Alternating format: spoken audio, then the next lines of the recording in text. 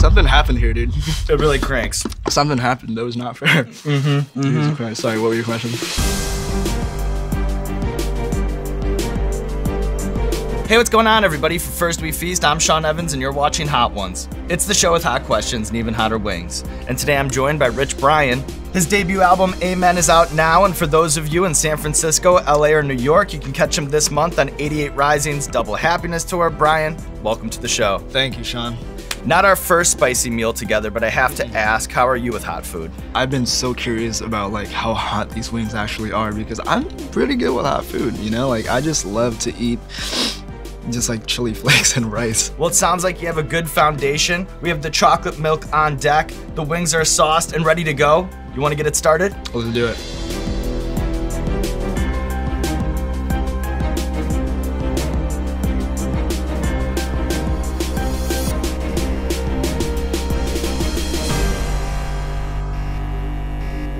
All right, let's do this. Here we go, man. Let's go.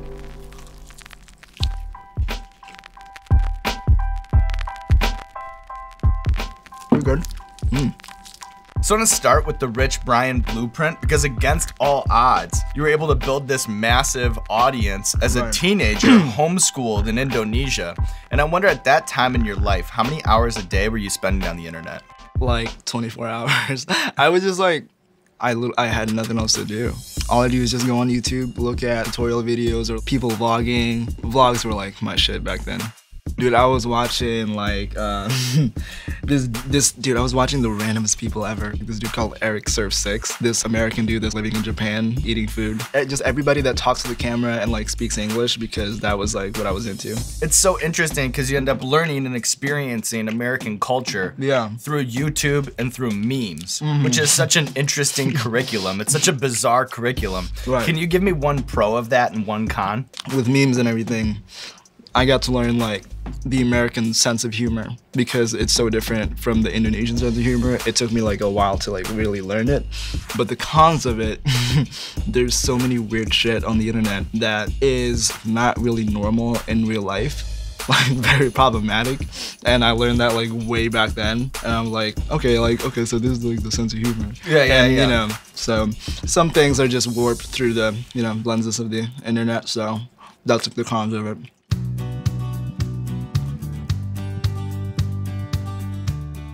Okay, I like it a lot. It's not that much spicier than the previous one though. We inch it up over here, Brian. You know, it's not that steep a ramp. Dude, that's what I thought it was gonna be. I was scared. Actually, no, I wasn't. This is like, sorry, I'm talking with my food in my mouth, but it happens on the show. I'm like doing like all this press stuff, and this is the only thing that I'm not nervous for. Like, my manager asked me today in the car, like, are you ready for Hot Ones? Before you even finish, I was like, yes. I've always wanted to be on this show. This is an amazing show. Thank you for having me. Well, we've always wanted to have you on. Yeah. So last we spoke, it'd been ages since you were home in Jakarta, and that obviously changed recently. In December, you were able to do a hometown show. Is that the first time you'd ever performed in front of your parents? Yeah. What was that like? It was amazing. It was a little too loud for them, so they were watching from the balcony up above. I did like a little shout out for my parents, and then like all the crowd like looked at them. They kind of like hit a little bit, but it was super fun, man. It was like the first time that they saw me in my element. Did you get a chance to introduce them to Joji? Yeah. Dude, my parents love Joji. Really? My sister loved Joji. They all went to my house, and my neighbors are like taking pictures with Joji. And yeah, I didn't know how they even knew about Joji, but like, yeah, they love him. He's got that worldwide appeal. I'm so hungry though. A little more coke, I like that. So your Twitter's full of gems from the brain of Rich Brian, but some of them leave more questions than answers. Are you still up on your New Year's resolution to eat more cheese platters? Oh yeah. Dude, I had a cheese platter on the plane on the way here from LA. The lady was like, do you want this like a really big chicken wrap, which was probably better for me, or a cheese plate? And I was like, cheese plate. You say Rick and Morty and porn are the biggest influences to your music. I understand that it's difficult to get porn in Indonesia. What's the workaround? The workaround is, my parents are probably gonna be watching this, so I don't know what you're talking about, dude. What is porn? I would say use VPN, www.kproxy.com. It'll show up. You can type in whatever you want, and it'll, give you the access. What is it about the Geico lizard that turns you on? There's just something about lizards, man. I was super into dinosaurs. I drew dinosaurs a lot when I was a kid, until, at one point where my parents said that it was satanic and made me throw away all my drawings. Geico, I feel like, combined the coolness of the lizard and then mixed it with... It has an accent. Yeah, they have an accent, and I feel like the accent is what made it hot. Why can all life's problems be solved by listening to Life is a Highway? Because life is a highway, and I just want to fucking ride, all day long. I like that. I like that a lot. You make that yourself? Me and Chris in a bathtub. Yeah. Wow. So we recently met up and you schooled me in Indonesian cuisine at Bali Kitchen in New York, but I have it on good authority from one of our mutual friends. I'm talking about the double-cheeked up one himself, Bill Ratchet. Yes. That you can get it done in the kitchen as well. Right. What's your signature dish? And can you describe how to make it in as much detail as possible? Yes. My mom's gonna be so mad at me because this is her recipe and I'm giving it to the world. But it is called tinoransa. Try saying it. Tinoransa? Yep, you got it. So the original dish is pork, but I didn't really want it to be too heavy, so I used chicken. The seasoning is turmeric, there's ginger, there's definitely a lot of pepper, like habanero, there's some other stuff. But you just blend it all up. And then you marinate the meat with it.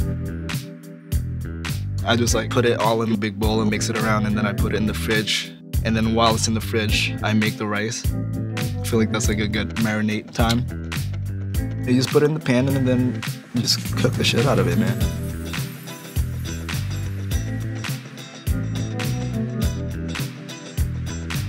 And you give it to your friends.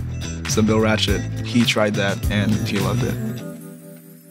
Cooking for people is such a pure thing to do. It's like saying I love you without saying it.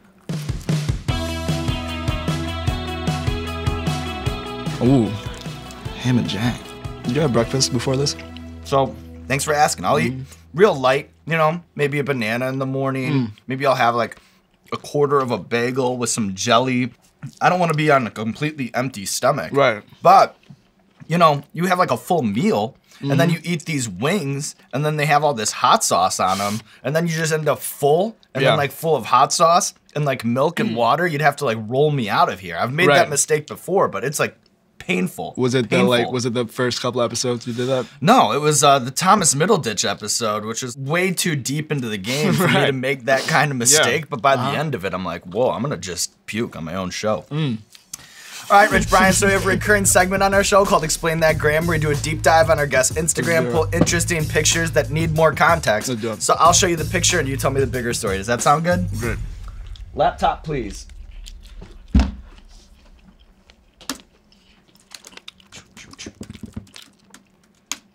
All right, up first we got... So, that was me and a goat.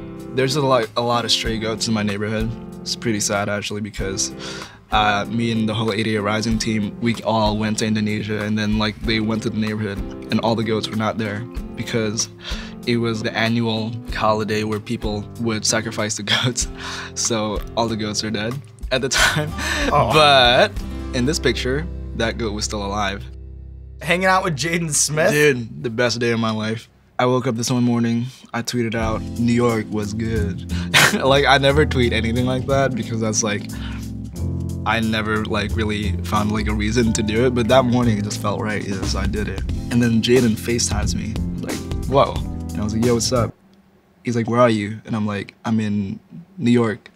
And he's like, yeah, I know, where are you though? And I'm like, in Manhattan. He's like, I know, where are you though? And then I was like, I'm in Chelsea's Market. And he's like, cool, you wanna hang out? And I'm like, hell yeah. We just had the craziest day ever. He was with his friends, they were all skateboarding. And we went to the Palace store, and then he bought me a skateboard. And I was like, oh my God, that's so sweet.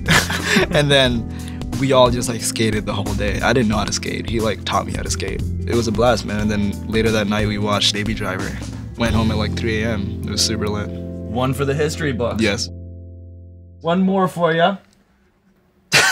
What's going on here?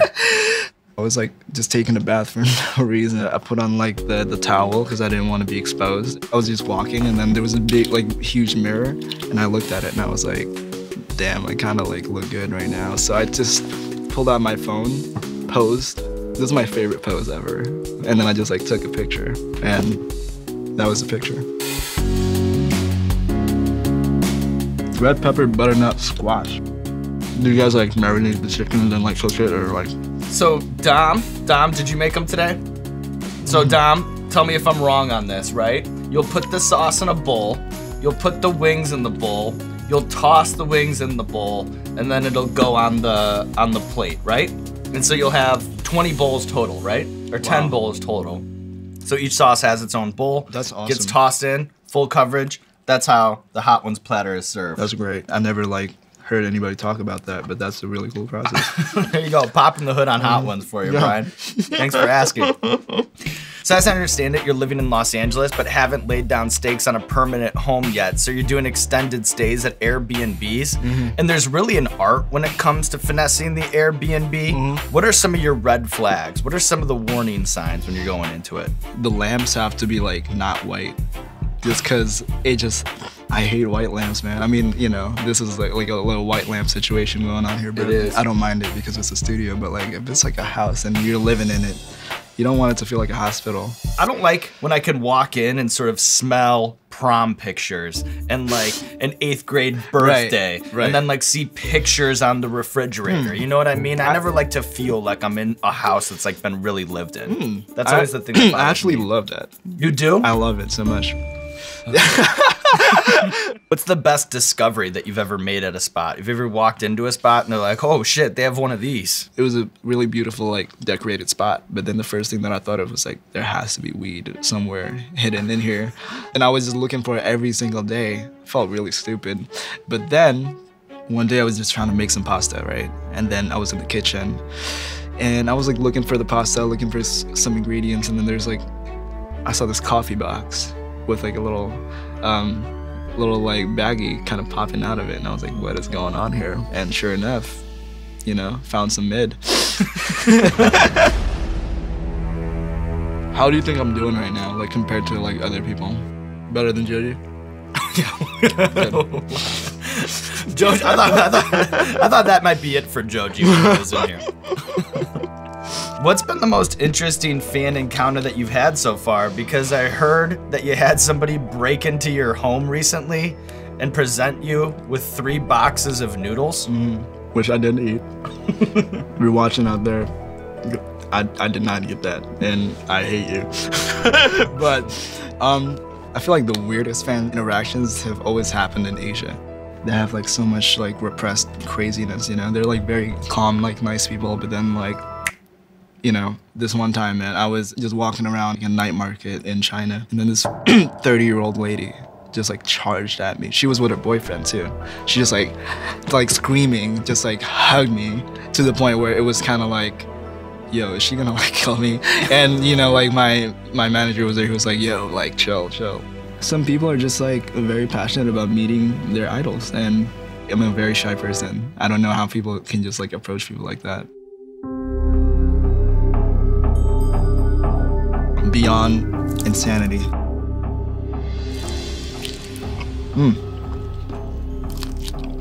I like that flavor a lot. You do? It gives me like a very kind of like it's a creeper. It's a creeper, this one. Kind of gives you like a like a bomb kind of vibe. Yeah, I don't think I'm gonna make it. Okay. So for many hip-hop fans, you burst onto the scene with that stick. Something happened here, dude. It really cranks. Something happened that was not fair.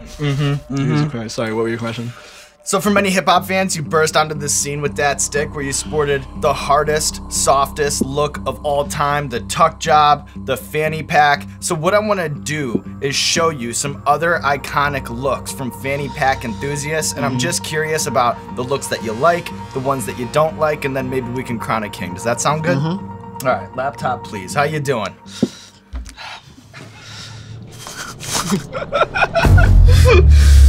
Yeah. All right. Up first, we have Logic with an album art fanny pack. I like that a lot. I usually don't like stuff that has pictures on it. Jesus, how the fuck do you do this, dude? This is actually...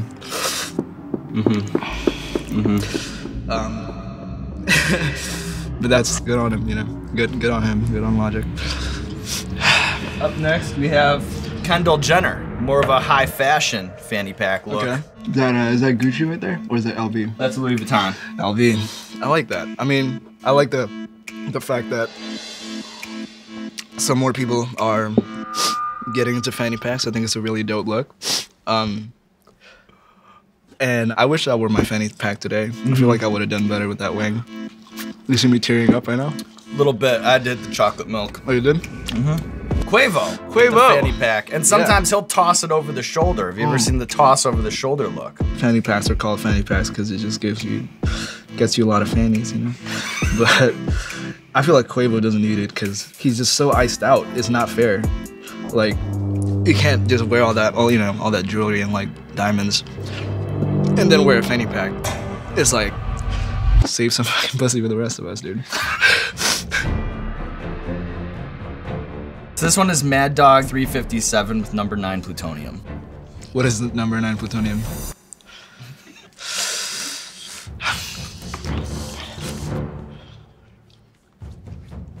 It's kind of like a hot Cheeto kind of flavor. Dude, I feel like what's going on right now is like so interesting because it doesn't feel like an interview. I was like walking into the building.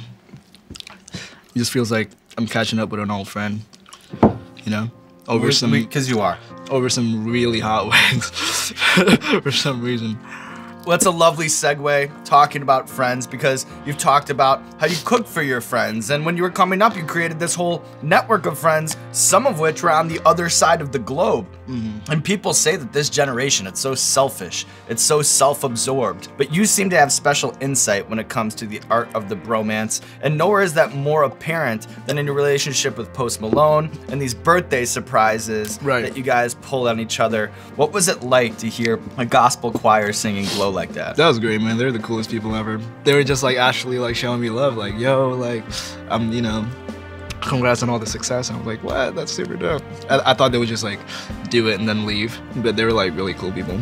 Was getting a mariachi band to play Congratulations the sweetest thing you've ever done for a fellow bro? Yeah, the sweetest thing I've ever done for anybody. I've never even like done that to like a female, which I probably should. It's kind of hard to top that now. What are your tips for turning an internet friend into an IRL friend?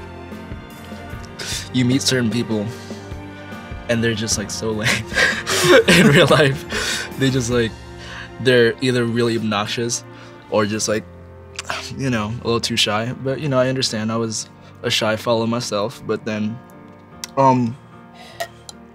some people you just don't expect just being close with. And like with you, man, I'm hitting it off with you. We're eating wings together. And you know, we should hang out with Bill Ratchet, by the way. Like while I'm in New York. Yeah. Yeah, he really wants to hang out and he loves you, so. Double cheeked up. Double cheeked up on a Thursday afternoon. Yo, let's not break this one again. Oh yeah. Yeah. Remember we smashed the bottle the last time? Yeah, and we had to clear the rim. Yeah. All right, so this is the last dab. We call it the last dab because it's tradition around here to put a little extra on the last wing. You don't have to. I will. If you don't want to. I will. I will, you know, if I don't. Can you actually put it on mine? I'm depending on you too.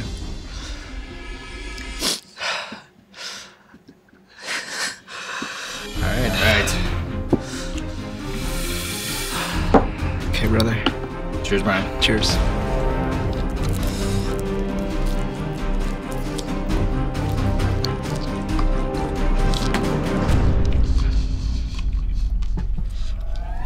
All right, Brian, here we are with a half gallon of chocolate milk, 10 kinds of hot sauce in our bellies.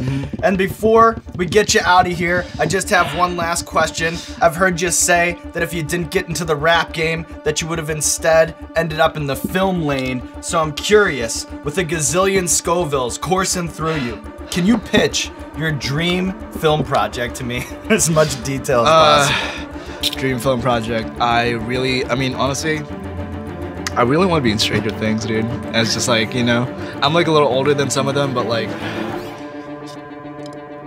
my goal is just to be that one friend that's like, you know, personality, could be anything, could be goofy, could be an asshole. I feel like I would do like a movie about like a guy that just deals truffles, because that actually exists. And make it like a really serious thing where there's gangsters and there's shootouts happening and people getting killed over truffle. One that has no hot wings in it, because I fucking, you know, I hate it now. You are comfortable in the Scoville spotlight. Yes. That much is for sure. And now there's nothing left to do but roll out the red carpet for you, my man. Making it through the Hot Ones gauntlet, cleaning wings, dabbing it on the last dab, doing it all the way through. This camera, or this camera, let the people know, or that camera, let the people know what you have going on in your life. I have an album that is out called Amen. Please check that out. I like it a lot. It's my first ever project. And thank you, Sean. Good job, Ryan. Thank you. Dude, I had coffee before this, like just straight black coffee. So first of all, it, you know, like suppressed my appetite. So it was like a little hard to go through the wings. Second of all, it's both. It's a chemistry experiment in there. Yeah, so something's brewing. Hey, what's going on, Hot Ones fans? It's Sean Evans, and you know what? I'm not going to beg for your subscription. If you're not subscribed, turn off the video. It's over. I want just my subscribers. Come here, come here. If you're subscribed to First We Feast, I just want to say thank you, and that I appreciate you, that I love you, and I hope that you have a great day.